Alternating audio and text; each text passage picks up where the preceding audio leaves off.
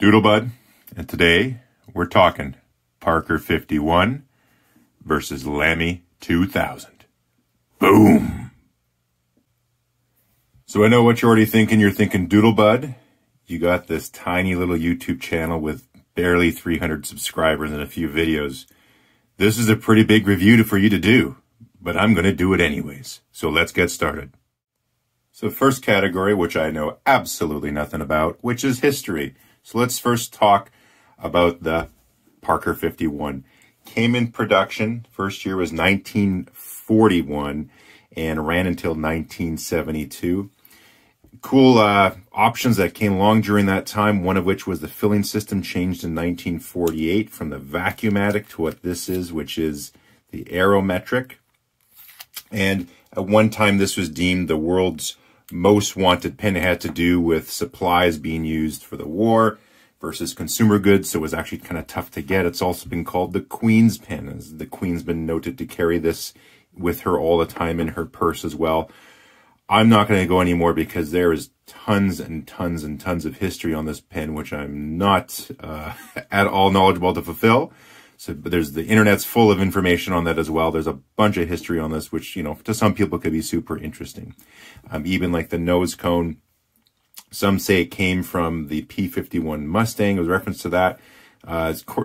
Technically, I don't think it was supposed to be that, but Parker kind of took advantage of that and said, yeah, sure, we recognize that, helped with their marketing. It had to do with 51 being the company's 51 years anniversary. They came up with that name for the pen. With the Lamy 2000, this was in 1966 and is still in production today.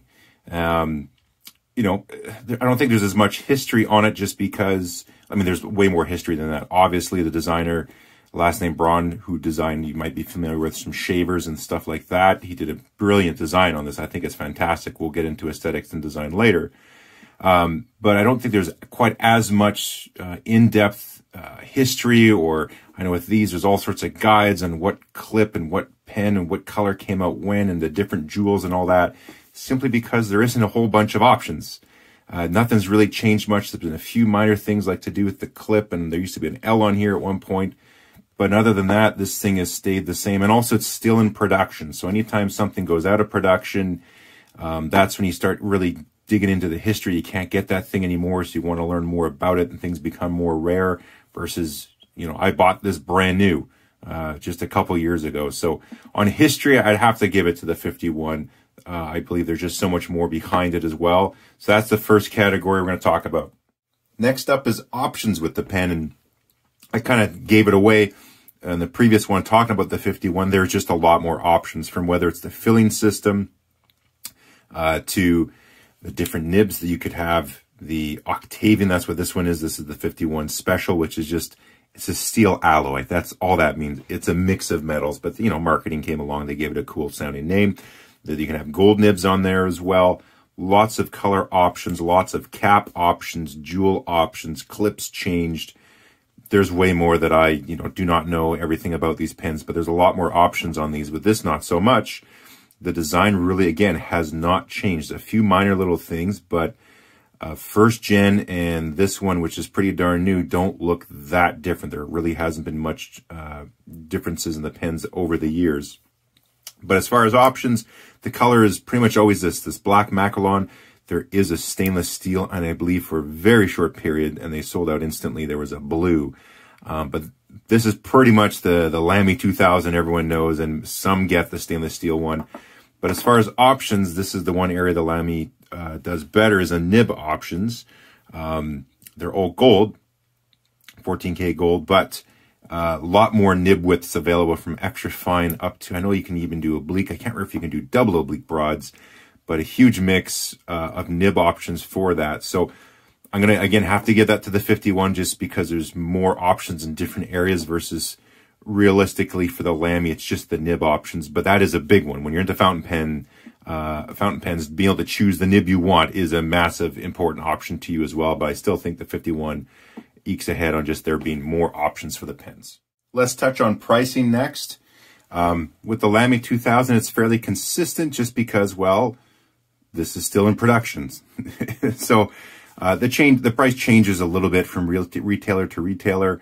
But the price, unless you're getting, say, the stainless steel, is about the same, plus or minus a little bit, no matter where you go. With the Parker 51, it's going to be changing quite a bit. You can get a more of a lower end Parker 51 like this one for, again, Canadian dollars, 100, 120, somewhere in that range, maybe a little bit more, a little bit less, just depending on the condition of the pen, to several $100s, and even way more than that, depending on the options, the color, if it's more rare and stuff like that as well, the age, and just different little parts to do with the pen. So I don't know if there's a win or lose on that. And again, at the end of the day, they're both winning on this review. Both pens are great. But just that's more of just an area to keep you aware of. The pricing can vary more on the Parkers versus the Lamys. It's pretty consistent. Okay, next up is, I guess, sort of serviceability and things like that when it comes to the pen, servicing and cleaning. So that's an important part. When you got a fountain pen, that's something you got to do versus a ballpoint, which is throw away parts and replace them or just chuck it right in the trash. So as far as taking a Parker apart, it's not too crazy. But to really start taking it apart, it's quite a bit more. To clean it, it's fine. You just put it in. You just keep pumping the diaphragm on this guy until it's clean, and then you can just, whip the ink, shake the pen a bit to get the rest of the water out. Maybe take a little paper towel or cloth and just let some of the water wick out. But if you really want to start getting into it and really take it apart, these typically use some adhesives like shellac and stuff like that to really start to get in there.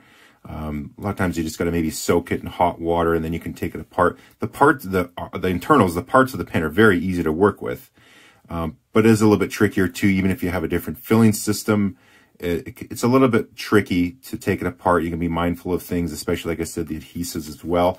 That is an area where I think the Lamy is just a little bit easier. Everything is all threads. So again, your section just comes off. It comes up with really good threads as well. And another thing too with threads, I like to talk about them. You have similar materials, and even when they aren't, like as in here, they've done the right type of thread. You can see a nice fine thread, not too coarse, the right pitch and everything. Also, you have a little ink window, which is handy when you're using the pen, but you have a piston knob here. You can take this out as well. SBRE Brown has a great video on how to do that, so I'm not going to go into it, but you can also grease it. You can see the piston in there. I would actually recommend retracting the piston a bit further. If you are going to grease it, which you have to do over time, is actually retract the piston a little bit more. And whether it's with a little Q-tip, I use a little paper clip, the ones that are coated, not straight metal. They have like a little plastic coating, put a touch of silicone grease in there, get it on the inside, and that way when I push the piston down, by the time it goes down just a little bit, it's starting to pick up the grease and really get it around everywhere. Versus if you do it with the piston all the way down, you screw it out and do it all the way down, you're just getting grease to the front of it. You will still get grease as it slides it up and down, but it can clog a little bit in there too, and you might have too much grease. So, but I just find this pen is a little bit easier to service. So that's where I'll just give it to that on the Lamy. The next one is like style and design. Now this one is completely subjective, highly subjective for that matter. But let's just dive into it. I'll give you my take on it. So if we look at the 51, right away, there's probably, for some folks, there's going to be some emotional side to it. Bring back fond memories, because this pen will take them back to, earlier years in their life when this was a new pen, right? Or this was their first pen or something like that. So I can see it kind of, just like my first car, I was very fortunate, was a 1968 Camaro. Anytime I see a first generation Camaro, it brings me back to those days, right? So there's always that side of the pen as well. But if you show this pen to someone who's not big into fountain pens, maybe they don't really know much about this pen, you show them this pen, people are pretty familiar with Parker, they see this. If you ask them, when do you think this pen was made? What era do you think this is from? You probably pretty common answer would be from the 50s or 60s or something like that. And they're fairly close. If you look at the Lamy 2000, again, you might prefer this styling over this or vice versa.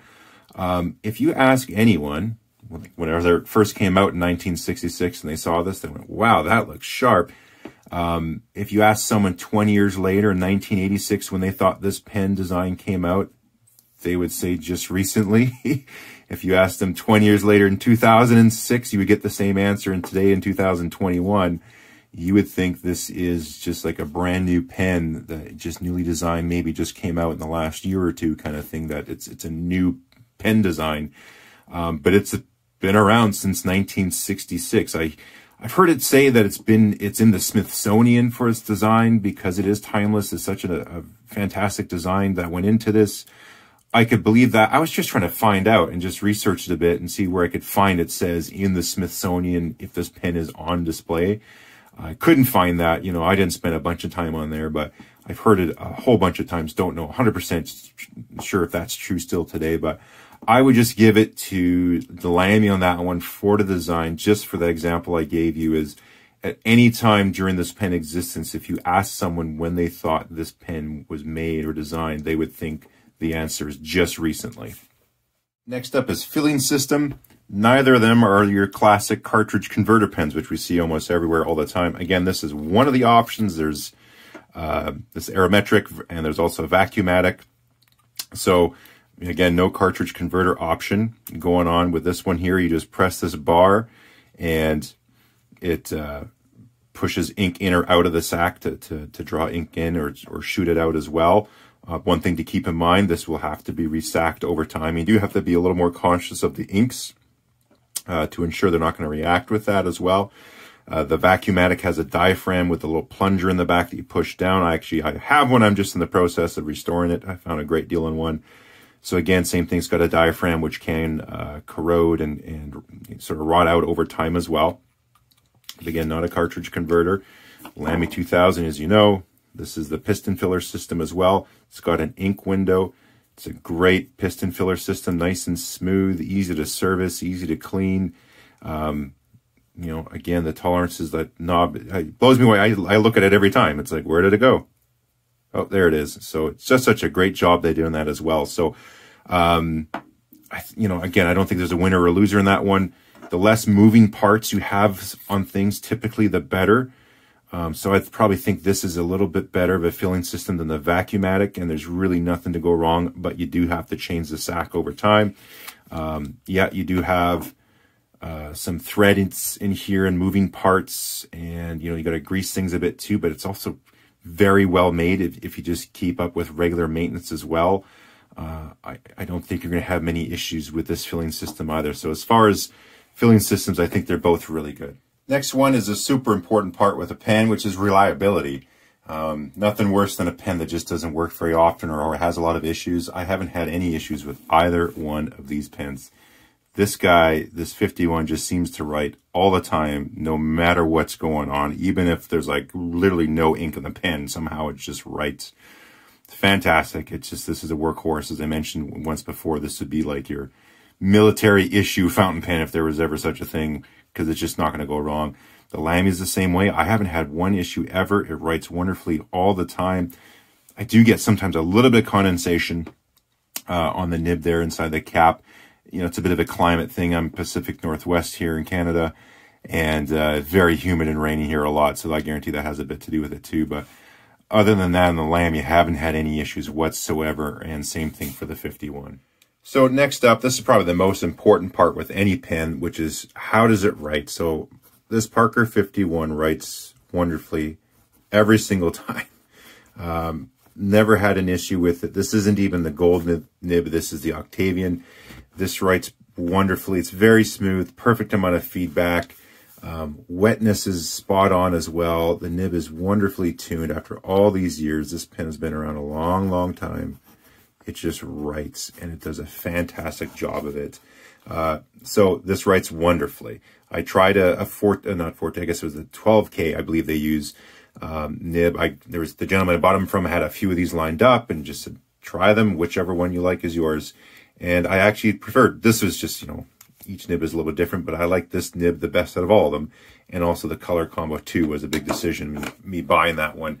If we do the Lamy 2000, again, this is probably, actually, yeah, this is my my smoothest extra fine.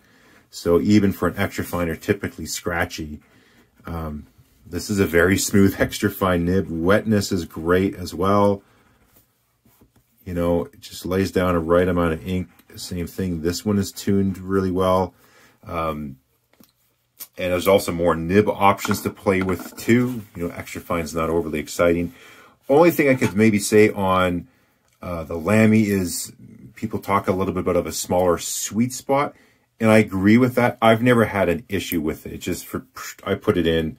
I know not to write with it like this or this, like, you know, just put it in. I don't have a problem. Although I do have a friend who wanted to get one, but he's a lefty. And, you know, sometimes you have a little more challenges with certain pens. And this one, he just couldn't get, no matter what he did, he couldn't get that right sweet spot being a lefty. So maybe for lefties have a little more trouble with this one versus the Parker 51. If you're a lefty and can comment on that, please do.